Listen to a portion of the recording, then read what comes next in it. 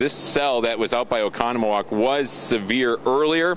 They dropped it, they being the Weather Service, about 30 minutes before we're supposed to expire. So that's good. We don't need damaging winds. We don't need hail. We need rain. We are under a severe drought now, upgraded today here in southeastern Wisconsin. You notice Mugwanago seeing some rain just west of Waukesha. And there's a lot of lightning with this as well.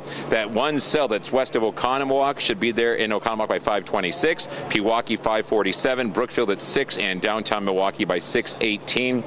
It will weaken a little bit as it gets closer to the lake, but obviously I'm not expecting this to be severe anymore, just some much needed rain. Our best chance of rain for today was supposed to be between about 10 p.m. and 3 a.m., but we're getting a little head start here with the afternoon heating. I still believe we're going to see more rain this evening, later this evening and overnight, and then just a very slight chance during the day on Saturday. So I know there's a lot of graduation parties going on.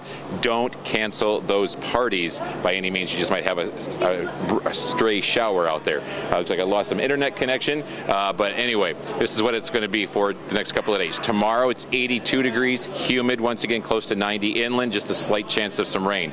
Then for Sunday you're looking at a high of 84. The key here though is low humidity. We're finally going to drop that humidity down. Then on Monday, Tuesday, Wednesday, and Thursday, temperatures back into the 70s with low humidity, and we will see our next chance of rain Thursday night into Friday of next week. So if you don't see rain tonight, your lawn is going to be even more parched a week from now. Remember, we're on 92nd and Congress at the Greek Church for the drive-through Greek Fest this year in West Milwaukee and the Tosa border. We'll be back with more news after this.